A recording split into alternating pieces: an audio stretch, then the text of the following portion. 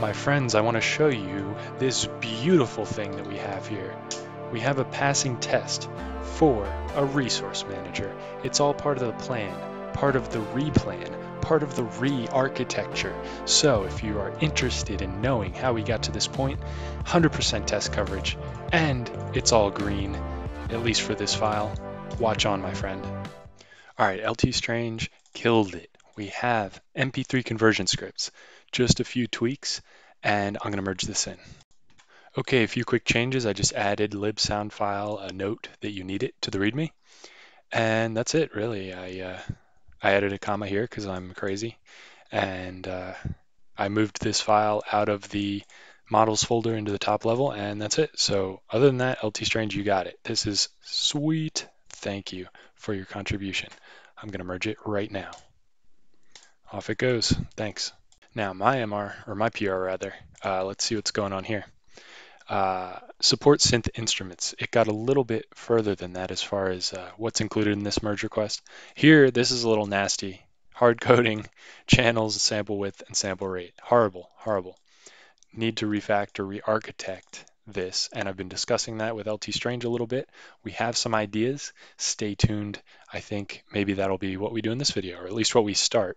And then, of course, you saw in the last video all kinds of beat to sample nonsense, calculation problems.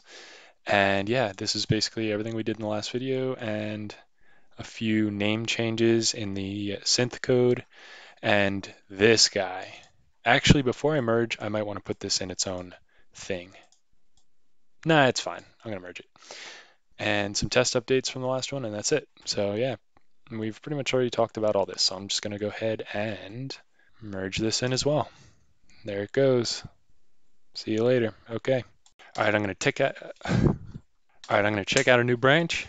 Re-arch. We're going to re-architect this thing. So let's do it. I'm going to push that up, and we're off to the races. Let's see what we can do. Let's get started.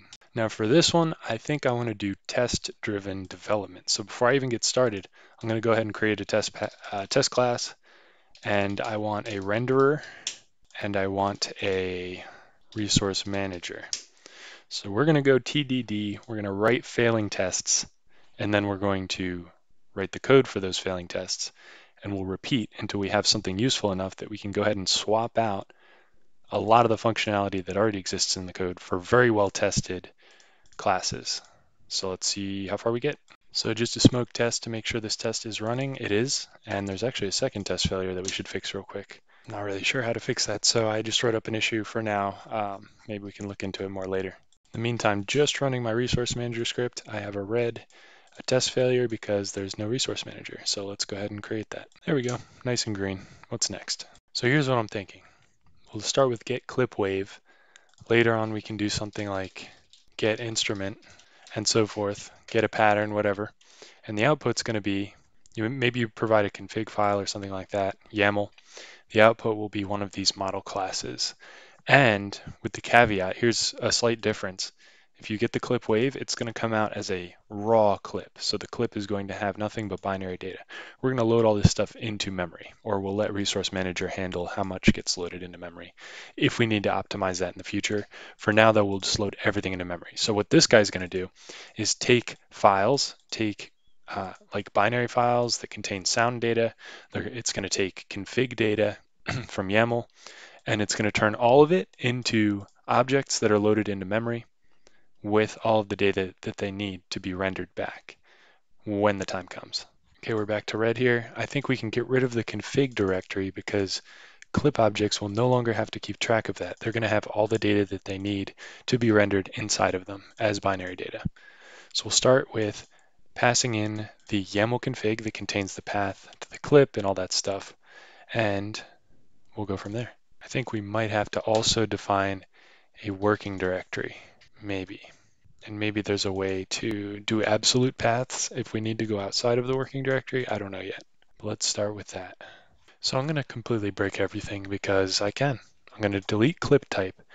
Here's my theory. Path, okay, that's kind of nice to know. But once this clip's loaded, you don't really need to know what clip type it was, right? What was clip type? Sine or wave? Doesn't matter. Doesn't matter if a synth generated it or if we got it from the file system. Path might not even matter, but I'm getting rid of clip type for now. I got rid of config on this thing. I'm going to get rid of from dict. I'm really going off the rails here. Eventually, we're going to get rid of this too. I might as well comment it out for now. I'm resisting the urge to make this a data class because I know that that's going to box us in and it only saves a few keystrokes. But if we want to have things extend this class, it's going to make it a mess.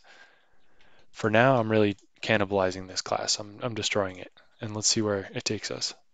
So it actually passes. I'm going to get crazy and actually commit this code because it's going the way that I want it to. I'm going to leave this because we might need to reference it later. But for now, honestly, it's really just wrapping wave to NP, so I'm going to delete it too. Wow, okay. Clip is looking simple. That's great. Let's commit and continue. Uh-oh, I forgot to merge master. I'm in trouble. I have to fix this. Okay, that wasn't so bad. All right, next, let's make sure we didn't break the synth and that we can use it with that too. I'm also going to delete the start field because I think clips should be, we shouldn't store where the clip is within the song or pattern. We'll make some other object to do that. So making some radical changes here, whatever. All right, maybe we'll add back metadata later, but I'm going to get rid of the path too. I don't think we need to store that. Crazy, I know. Okay, we have passing tests here. We have tests to make sure that it fails if you give a bad type. I know that I should check other stuff like frequency and length, but I'm not doing that yet. And sample rate. Maybe I should do that. Either way, if it's a wave, it does wave to MP. If it's a sign, it does gen sign. No matter what, you get a clip with the same fields. So it's a real nice little unified interface going on here. I'm liking where this is going for sure. And all right, you guilted me into it. I will check these fields real quick, and then we're good to continue. There we go. There's your type checking. I even used a loop, so it's your lucky day. Nice. 100% coverage, I think. Let's see. Cov term report missing. I'll figure it out. Okay, so pytest coverage for plaintext-cov, ResourceManager.py. That particular file passes. The whole project's at 39%.